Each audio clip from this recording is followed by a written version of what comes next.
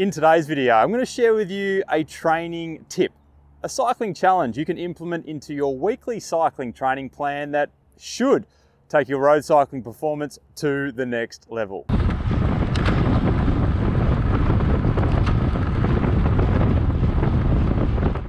So behind me is one of the busiest cycling routes or routes in the world, being Beach Road in Melbourne, Australia, where every day thousands of cyclists ride up and down this road to either commute to work or to get in their daily exercise. And coming back to Melbourne, I've realised something. And coming back to Melbourne, my hometown, for a week or two, getting out on Beach Road doing some cycling, there's something that I always find interesting, particularly now as a road cycling coach, somebody who trains most of the time to zones, and that is the sporadic nature in which most people ride their bikes most of the time. And this phenomena is on display a lot, particularly on weekends here on Beach Road.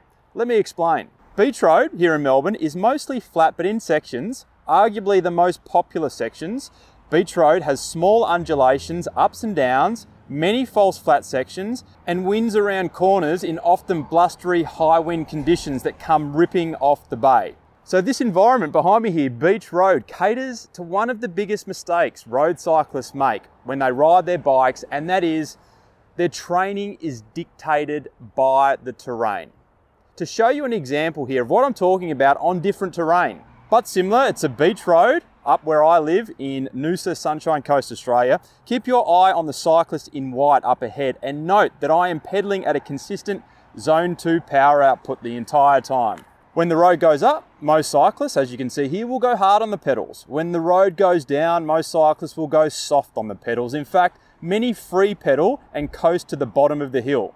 When the wind blows here on Beach Road, cyclists will drive it into a headwind, and when there's a tailwind, they'll pedal with extreme ease. As a result, when I'm riding here on Beach Road at a constant, say, Zone 2 power output, with consistent pressure on the cranks, I end up playing the zigzag game with many road cyclists out on this road behind me here. Similar to the footage I was showing you just now, I will pedal past cyclists on the downhill and with the tailwind, and the same cyclists will pedal past me on the uphill or into a headwind. And most of the time, these cyclists that zigzag past me, they're looking at me like I'm the silly one, not pushing it up the hills and riding past them on the downhills, as they often pass me for the 5th, 6th or 7th time.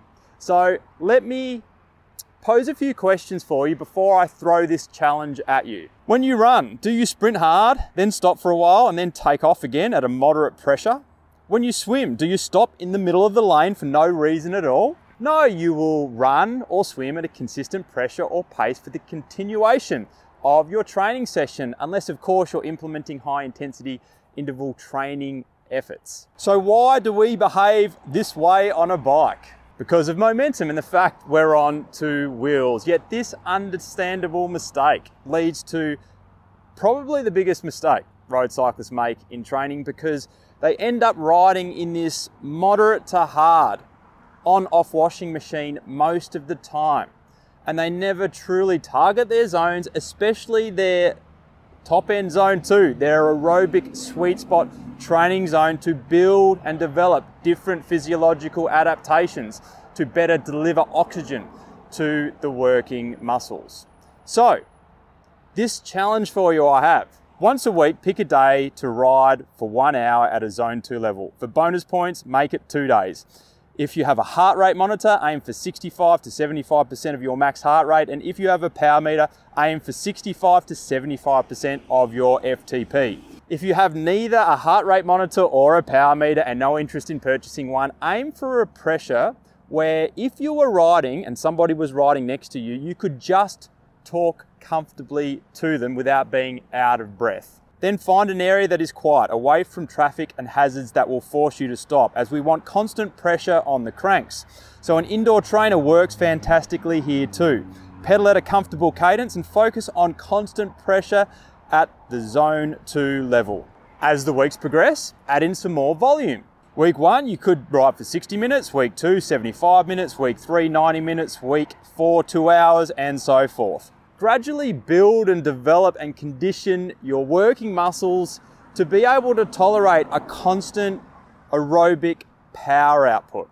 And in doing so, certain adaptations will start happening, such as you will grow a bigger heart muscle, you will increase lung capacity, you will improve mitochondrial function, you will increase the capillary density, and so on. So I'd love for you to try this for at least a month, ideally 2, and then come back to this video and tell us how you're feeling. I think you'll be pleasantly surprised. I'll catch you in the next video.